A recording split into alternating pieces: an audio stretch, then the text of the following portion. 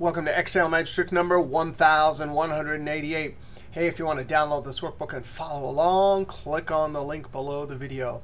Hey, in this video, we got a great trick from pmsocho at YouTube. And it's in reference to this video, Excel Magic Trick 1186. If we look back on this sheet here, the goal was we had a description with blue and red, the colors, and we needed a formula to extract the color so that we can then make a pivot table or some summarization tool where we added up all the revenue from this column over here. So pivot tables are awesome.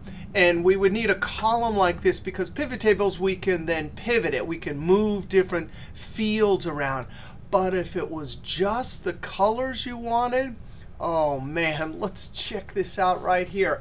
We can use an approximate match criteria to look up red, blue within this text over here. So watch this. We're simply going to use SUMIFS.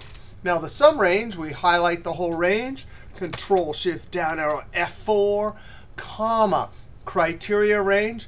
It's this range right here. Click in the top cell, Control-Shift down arrow F4, and comma. Now, if I just said red, there's going to be no matches unless the whole cell says just red. But what we could do is we could treat this as a wildcard. I'm going to say the word red.